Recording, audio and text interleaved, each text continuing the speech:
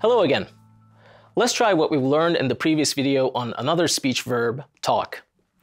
You put talk in the search box in Kofi, and it highlights all occurrences of the word. Here, for example, the word talk is used in where it says, cheers and pep talks by the players and coaches. The word talk here is used as a noun, not a verb. We can include this in our list by copying it along with its collocates and pasting it in our list. Here, it says, Graciela Chera is hesitant to talk about herself. The word talk is used as a verb here.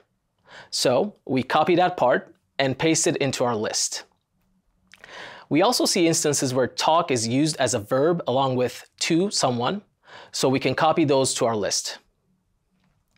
One thing to keep in mind that words containing the word talk, such as stock, will also be highlighted by the word processor, so you need to pay extra attention and avoid such words.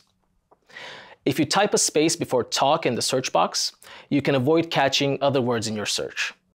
Now, let's try our next verb, speak. Here, we see that it is used as speak of in Speak of the Origins of Art, so we can copy that. Another use of verb speak in Kofi is speaking a language, such as speak 11 languages here, or speak only English here, so we can copy those instances to our list. Finally, we see that it is also used as a phrasal verb here in The Students Feel Free to Speak Up, so we can include that in our list, which now contains different patterns for the use of the word. Finally, let's try tell. We see that it is used as a transitive verb, as in tell her story. It can also be used in a ditransitive pattern, as in this example with both an indirect and direct object. Tell me, teacher, we could use this.